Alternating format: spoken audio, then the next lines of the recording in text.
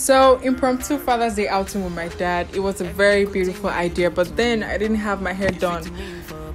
And I'm like, oh dad, I don't have anything on my hair. How do we do this? And he said, just do something quick and colorful. And I'm like, okay.